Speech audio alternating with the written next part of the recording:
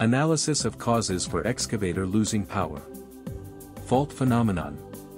A GE210H excavator experienced a loss of power during heavy-duty operation. Fault analysis. 1. Abnormal engine performance could cause a loss of power. 2. Insufficient hydraulic system pressure could be the issue.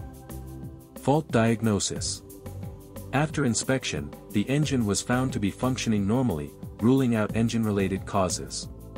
The peak pressure of the main pump was measured at 27.6 MPa, which is significantly lower than the rated 34 MPa. Next, the main relief valve of the hydraulic control valve was removed, and the valve spool movement was tested, found to be relatively smooth. Upon further disassembly, where marks were observed on the tapered surface of the valve needle.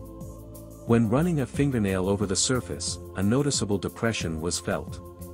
This confirmed that under high system pressure during heavy-duty work, pressure leakage occurred at the valve needle of the main relief valve, preventing the system from building sufficient pressure and causing the excavator to lose power.